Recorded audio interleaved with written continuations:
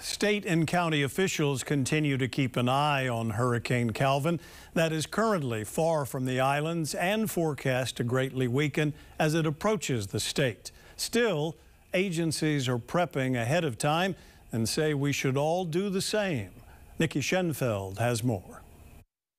County and state officials are prepping for Calvin. On Oahu, city crews removed large tree branches and debris blocking a storm drain in Waimanalo, and also used equipment at a stream in Waianae. Forecasters say swells generated by Calvin have the potential to bring life-threatening surf and rip currents, with potentially 15-foot faces on certain east-facing shores. We start working with the Coast Guard, ensuring that we can keep those port flowways clear to make sure that we don't upset anything on delivery of our cargo in those different areas. Biggest thing is to make sure that there's no damage to the ports in those areas so we don't upset that cargo coming in. On the airport side, we make sure we work with all of our tenants, especially in airports that are most vulnerable to weather.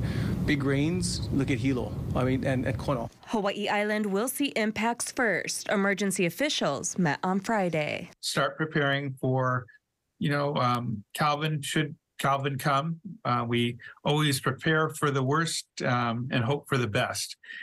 So it's getting everybody ready, start discussing everybody's roles. The American Red Cross says they're making sure they have enough volunteers. And so already we are calling, we're not mobilizing, but we're just seeing which of our volunteers is here in Hawaii. At this time, we're asking people to start preparing. Well, it doesn't look like it'll be a full hurricane. We do expect to have something, and it's best to be prepared rather than get caught without preparations.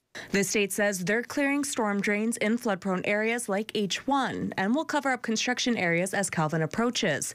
Sniffen says crews will be ready to shut down roads if needed, and landslide-prone areas like Kuhio Highway and the Pali should be able to handle the rain. All the areas that we took emergency action on are all comfortably cleared.